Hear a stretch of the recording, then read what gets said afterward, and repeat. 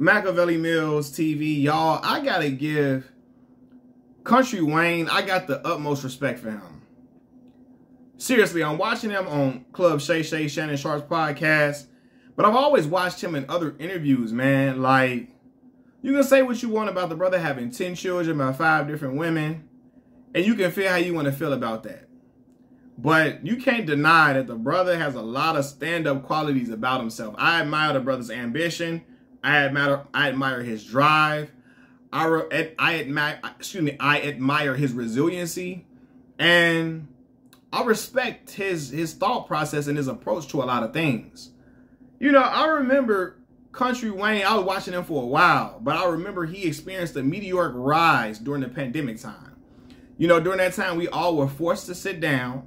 We were forced to stay in the house, forced to be looking at our phones a lot, looking at TV. It's a lot of ordering. People was watching up some shows on TV during that time period, right?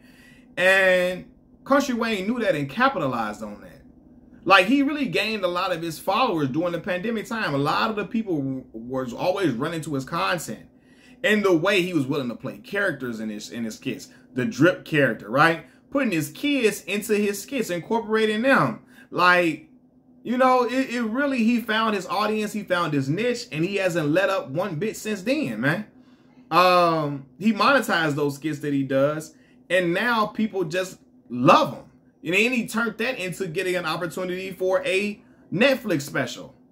You know what I'm saying? So I really respect Dude Hustle, man. You can say what you want. Yes, some people may not find him funny. Do I think I've seen a little bit of the stand-up? I didn't find the stand-up that funny, but I love the skits that he does. I feel like they're hilarious. Some of the situations and things that he's made up, they are hilarious, man. And you know, he has most of his audience is older because he does clean comedy. But you got to respect the brother drive, man. Like, he really has a giving spirit, a positive spirit and a giving attitude. And I think that them blessings has come back to him tenfold. He talked about being able to pay one of his dudes that works for him about $1 million, right? Making $20 million off of social media, you know, doing shows, all of that, man. That is real stand-up business, grown man business, man. And I admire that, man. For all the hating that Faison Love has done against him. First of all, that little bit, he kept coming back to Faison Love, dropping bombs on Faison Love like we was in Baghdad or something. Like, golly. That shit there, I say, yo, he kept coming on, like, he kept dropping bombs on Faison head over and over again. Like, and I'm like, yeah, Faison deserved that because he always was trying to slight Kountry Wayne for no reason. Throwing shots for no damn reason but to be hating. But Faison hit on everybody, so it's really not a surprise and shock. So when Cat Williams was going at Faison, I'm like, yeah, Faison deserved that. Because Faison throws shots at any and everybody. Dave East, Jay-Z, Cat Williams, Kountry Wayne. He get on everybody. He don't like nobody. Unless he been in the movie with you and, you know, y'all kicked it a few times, you smoke some weed with him. Other than that, he hates you. But yeah, man, Kountry Wayne be doing, like, I didn't see him post video after video, like every day posting content. Sometimes 3 videos in a day, 3-4 videos in a day, just going crazy, posting continuations of skits, getting people to believe in what he's doing to where they're invested in the characters in the skit. They're invested in the children in the skit. The woman is with an older woman named Rose. She fine too, right? Invest in her. The dude, I think his name is Mike. Invest in him in the skit. Everybody is invested in these characters, and they waiting to see what he's gonna do next. And that is a gift, whether you like it or not, whether you think it's funny or not. It's a gift to get people to keep coming back and listening to you, to get people galvanized, and just to be like up and roar about, oh, I gotta see him, I gotta check him out, I gotta check him out, I gotta check him out. You know what I mean? And it takes a lot of resiliency and determination to keep posting content like that every day. Because it ain't in everybody. Some people got to post once a week, once every 2 weeks.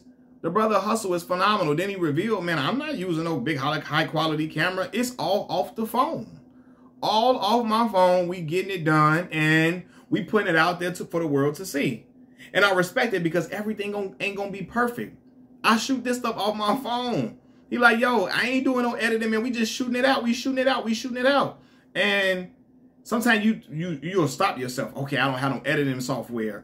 I don't have the right cameras. I don't have the lights, this, that, and the third. Sometimes you just got to do it. Take that leap of faith and see what happens. And you see what happened for him, man. And I only respect a dude like that, man. A dude who found himself in a situation. You got all these kids, mouths to feed. I'm going to figure it out. I'm not going to go to nothing illegal. I'm not going to sell no drugs. I'm not going to be out here stealing from folks. I'm not going to be out here scamming. I'm not going to be out here zeroing out my people's accounts. I'm not going to be doing none of that, man. I'm going to be out. I'm going to use my gift of gab, my gift of comedy, and I'm going to entertain the world, especially during the time of the pandemic where everybody was just looking to be entertained by something. You know, so that says a lot about his character. He spoke about his mom passing away when he was 11 years old and talk about, you know, she having a real bad headache, and they telling her, oh, it's something about a, it was some type of pinched nerve, some nerve problem in a neck or a head or a neck or something like that. And she like, no, this ain't no nerve issue. And he like, yo, the hospital that she went to in a poor town, small town, don't have no many resources. You don't have the appropriate tools to tell you what's really happening, what's going on with you. His mom was experiencing bleeding in her head, and she died during that span of a week after his birthday. And he spoke about how after that happened, you know, Drive really been on go mode. He understood like, yo, this is the worst thing that probably could happen to me. I got to make something shake. I'm paraphrasing, but yeah, I got to make something happen. I've experienced the worst part. Now I want to make something happen. Now I want to be able to help people, even help the mothers of my children, because he's seen what happened with his mom. His mom died. She died with a broken heart, but also she had broken pockets, broke pockets, and that's what he said. She had broke pockets. My father, he said his father only helped her when they were on good terms, you know, and so he like, yo, I don't ever want that to be a situation, you know what I mean? Even if I'm not on good terms with my children's mother, I'm gonna make sure my kids got what they got and they gonna have what they need, you know what I mean, in order to keep going along. Because, you know, I feel like if I bless other people, then blessings gonna come back to me. God bless me to bless folks. You know, and you know, I salute that mindset. I salute that mindset. I salute that brother's drive and his foresight. Some brothers jump off ship when things ain't going the way they supposed to go.